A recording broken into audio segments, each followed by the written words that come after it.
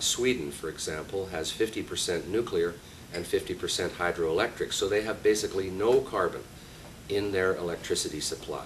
France, with 80% nuclear and about 10% hydro, has close to 90% of its electric supply carbon-free. And that's why Sweden has the lowest per capita CO2 emission of any country in Western Europe, and that's why France has the second lowest.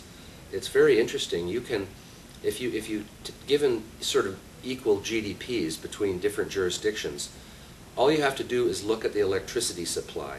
The more nuclear and hydro there is in the electricity supply, the lower the per capita CO2 emissions will be in that country or province or state. And that's true in the United States as well. That's why states like Vermont with 66% nuclear plus hydro, Idaho with nearly all hydroelectric, those are the two lowest CO2 emitters in the United States.